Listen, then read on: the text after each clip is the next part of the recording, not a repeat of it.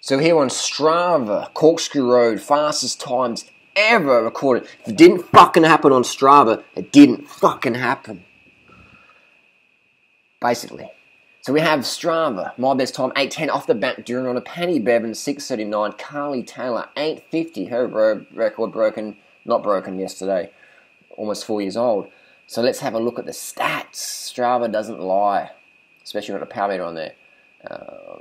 So we have here the times. We have the times of yesterday's stage, NRS, and we have 2 and under times as well. So I'm 40th off the back. Once the 2 and under and NRS comes through, yesterday's time, April 9, 522 watts, 6:39. 6:39. Yesterday. That is a fucking quick time. Anything under 8 minutes anything under 10 minutes is quick, man. Anything under 8 minutes is exceptional. And we have here anything under 9. And if you get up Corkscrew Road, you're a fucking legend. So I'm just comparing this video here. Stats ideas is that NRS faster than 2 and under, and Strava data says yes. The watts, 522 watts. 522 watts is over 7 watts per kilo. I'm assuming that rider's around 70, slow 70s. That's got to be over 7 watts per kilo. We have some good riders here on the field on Strava. Some hitters. Let's have a look at first 2 and under rider. We have even Jack Haig did faster time in NRS than 2 and under. So Jack Haig posted on Strava. Guessing posted on Strava. 462 watts, 706. So almost 30 seconds slower, 27 seconds slower roundabouts than the fastest time recorded ever on Strava by an NRS rider. So Cadell Evans' time was about, I don't even know what it was really, because it's like, you talk to this one person, I was here on SBS commentator, it was, sort of, and then my neighbour's cousin's chicken farmers told me it was this time. There's so many conflicting times. What was it, like SBS versus Channel 9, that. If it was not on Strava, didn't happen. So we got Strava with the time, with the power meter, it makes it more legit, doesn't it?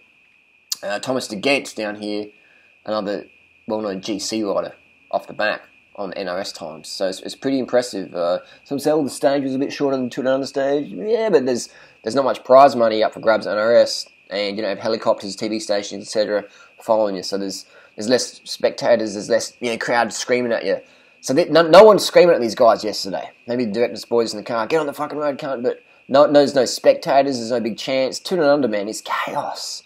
So NRS definitely deserves some more publicity. Especially the Corkscrew stage. I mean, I didn't even know about it until that morning, or the evening before, whatever, and then I didn't even know the girls were coming up.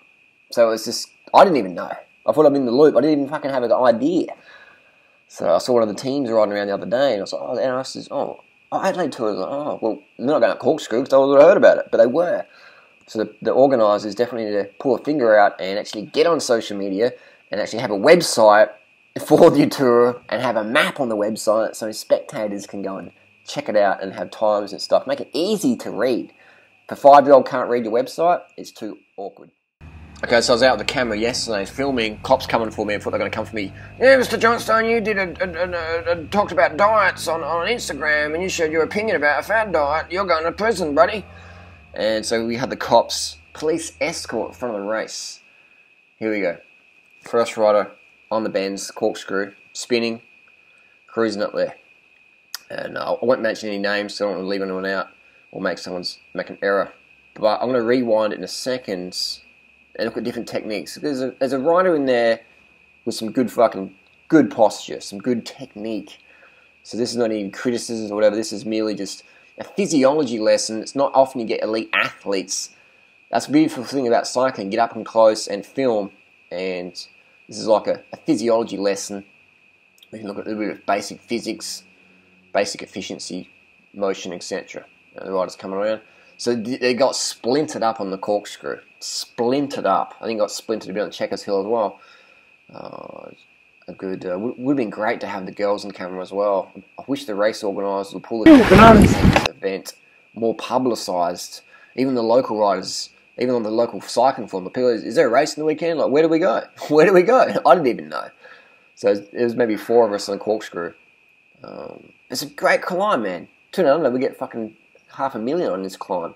Why can't we have more if the organisers actually got behind the event and made it public versus Secret Squirrel Race? So we have some riders here. We'll get to the rewind in a second. I'll show the front groups. These are all the front groups. Hey, Jerry. Hey. Hey. Spin to win! Spin to win! We have the first rider coming up the road, first rider on the road at Corky. I want you to look at the rider's pedals. I want you to see how much side-to-side movement there is in the upper body. And now when cycling, when you're in the saddle, you want to be scraping. You want to be scraping the mud off the sole of your shoe. Look at those yellow shoes, scraping the mud, and scraping the mud off the gutter. So you're getting rid of dog shit on your shoe. You're scraping the dog shit off your shoe when you're in the saddle. Out the saddle doesn't matter. In the saddle, scraping it off. Now look at these riders coming through. Now pay attention to the second rider, not the blue helmet. Let's go rider number 2. Number 2, here he is there. Watch him. Watch his upper body. And he's not really moving much at all. Just really stiff, efficient. There's different styles, but that's definitely a style to watch. He had the highest cadence out of all of them. But look at his upper body versus the other riders. Nothing's going on there. It's just all pure power. 522 watt average. Whoosh, up the climb. No wasted effort. You can get out the saddle and stuff like that. That's fine. I'm just saying that in the saddle, spinning, it's a mountain biker technique. I'm not sure if this rider's got a mountain bike background, but it's a mountain biker technique. In the saddle, spinning definitely is the way to go. So let's rewind that again, and I want you to look at the cadence this time. I'll put it on normal speed. Look at the cadence. And here we go. Look at the cadence. Cadence. All these front runners hit big cadence, high cadence, spinning, spinning, spinning. Now pay attention to second rider. Number 1, number 2, look at his cadence. Look at that. Look at that. Look at that. Look at that. Just spinning. All these riders are spinning pretty good, but the second rider, that 522 guy, 522 watts, man, spinning the most. Spinning the most. So there you go. You can grind up the fucking hills, or you can spin to fucking win.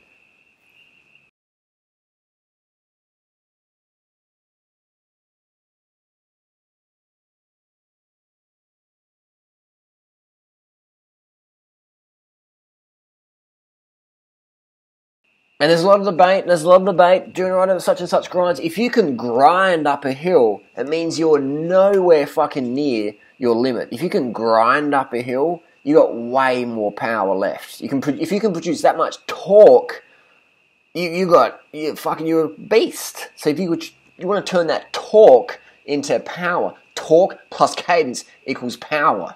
So cycling's not about producing torque. That's what fucks your knees up and makes you slower than you would be otherwise. Torque plus cadence equals power. So you want to be able to spin those fucking pedals like Mr. 522.